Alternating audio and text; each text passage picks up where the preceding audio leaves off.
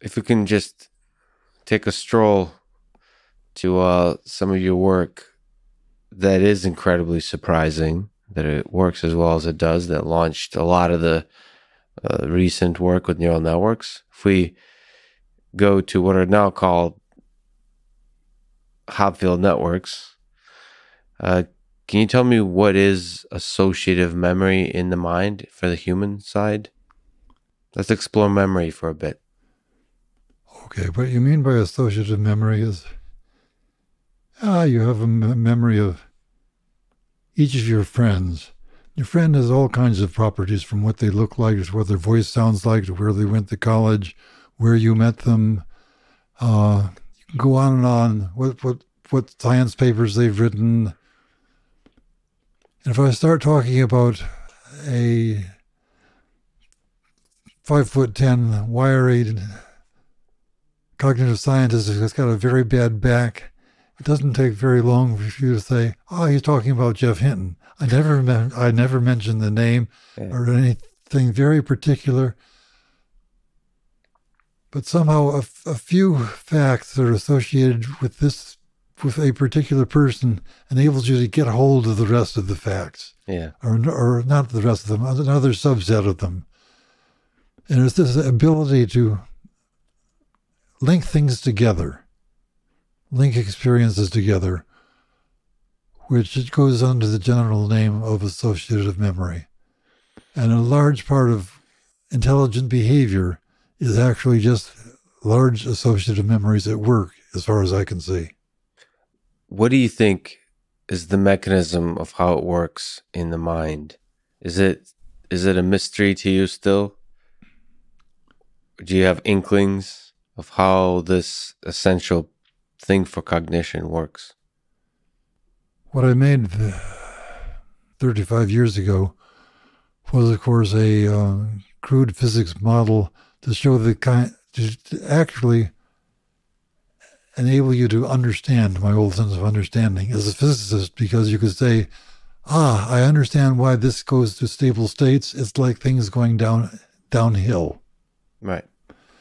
And that gives you something with which to think in physical terms rather than only in mathematical terms. So you've created these associative artificial networks. That's right. And now if you look at what I didn't at all describe a system which gracefully learns.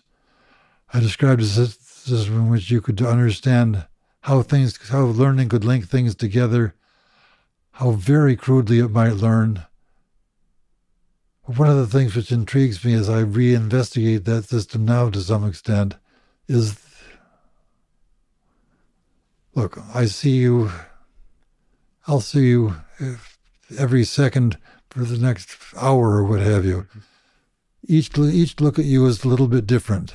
I don't store all those second by second images. I don't store 3,000 images. I somehow compact this information.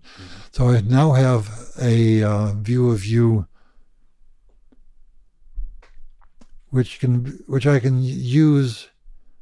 It doesn't slavishly remember anything in particular, but it compacts the information into useful chunks, which are somehow, it's these chunks which are not just activities of neurons, but bigger things than that, which are the real entities which are useful to you. Useful to you to describe, to compress this information coming at you.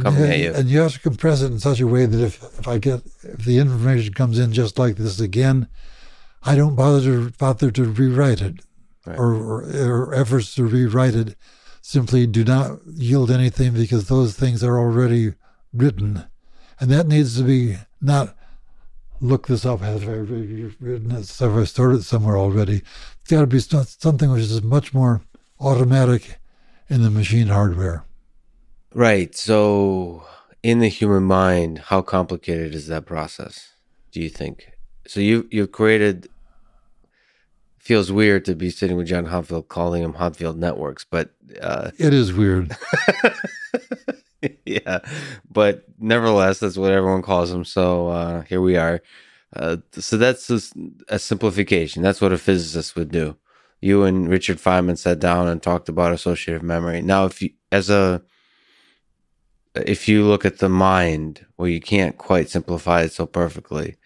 Do you think that? Let me backtrack just a little bit. Yeah. Biology is about dynamical systems. Computers are dynamical systems. You can ask, if you want to model biology, if you want to model neurobiology, what is the time scale? There's a dynamical system in which, of a fairly fast time scale in which you could say, the synapses don't change much during this computation, so I'll think of the synapses as fixed and just do the dynamics of the activity. Or you can say, the synapses are changing fast enough that I have to have the synaptic dynamics working at the same time as the system dynamics in order to understand the biology. If you look at the feed-forward artificial neural nets, they're all done as learnings. First of all, I spend some time learning, not performing. Then I turn off learning and I perform. Right. That's not biology. And so as I look more deeply at neurobiology, even at associative memory, I've got to face the fact that the dynamics of a synapse change is going on all the time. And I can't just get by saying I'll do the dynamics of activity with fixed synapses. So the dynamics of the synapses is actually fundamental to the whole system. Yeah. And there's nothing necessarily separating the time scales. When the time scales can be separated, it's neat from the physicist's or the mathematician's point of view, but it's not necessarily true in neurobiology. So you're kind of dancing beautifully between showing a lot of respect to physics and then also saying that physics cannot quite reach the complexity of biology. So where do you land? Or do you continuously dance between the 2 points? I continuously dance between them because my whole notion of understanding is that you can describe to somebody else how something works in ways which are honest and believable and still not describe all the nuts and bolts in detail. Weather. I can describe weather as 10 to the 32 molecules colliding in the atmosphere. I can simulate weather that way if I have a big enough machine. I'll simulate it accurately. It's no good for understanding. If I want to understand things, I want to understand things in terms of wind patterns, hurricanes, pressure differentials, and so on. All things as they're collective. And the physicist in me always hopes that biology will have some things which can be said about it which are both true and for which you don't need all the molecular details of the molecules colliding. That's what I mean from the roots of physics by understanding. So what did, again, sorry, but Hopfield networks help you understand? What insight did it give us about memory, about learning? They didn't give insights about learning. They gave insights about how things having learned could be expressed.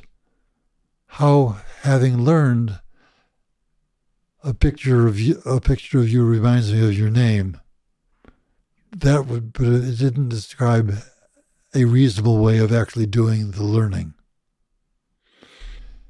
It only said if you had previously learned the connections of this kind of pattern would now be able to behave in a physical way, which is to say, if I put the part of the pattern in here, the other part of the pattern will complete over here. I could understand that physics if the right learning stuff had already been put in. And I could understand why then putting in a picture of somebody else would generate something else over here. Mm-hmm. But it did not have a reasonable description of the learning process.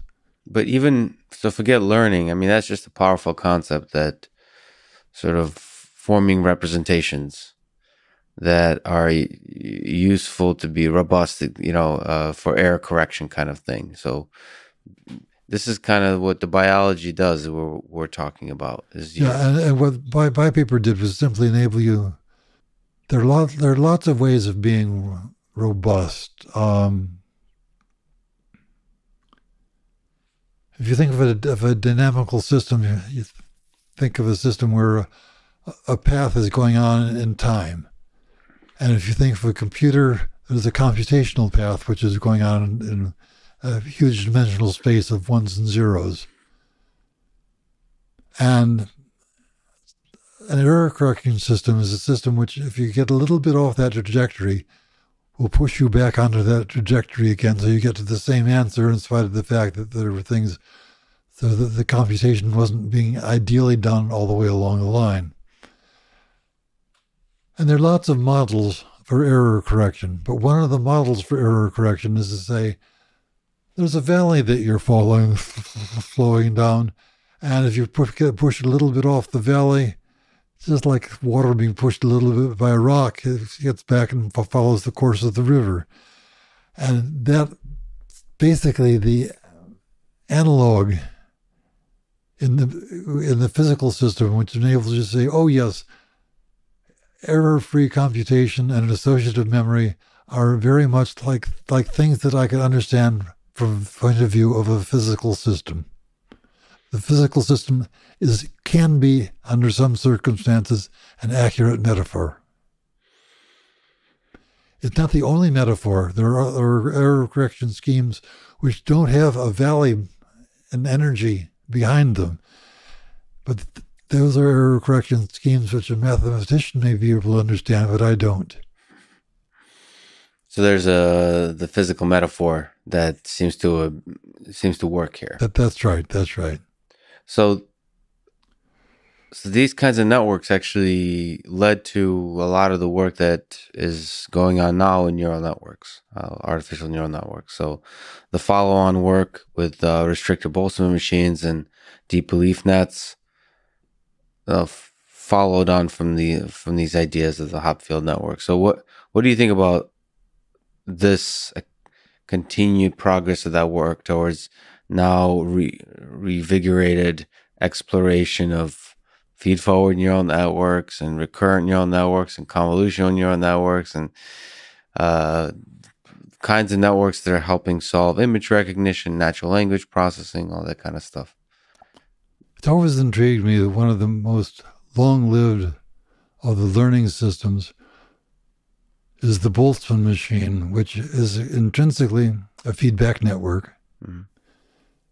And with the brilliance of Hinton and Sanowski to understand how to do learning in that. And it's still a useful way to understand learning and the learning that you understand in that has something to do with the way that feed-forward systems work. But it's not always exactly simple to express that intuition. But it always amuses me to see Hinton going back to the will yet again on a form of the Boltzmann machine, because really that which has feedback and interesting probabilities in it is a lovely encapsulation of something computational. Something computational? Something both computational and physical. Computational it's very much related to feed-forward networks. Physical in that Boltzmann machine learning is really learning a set of parameters for a physics Hamiltonian or energy function. Mm-hmm.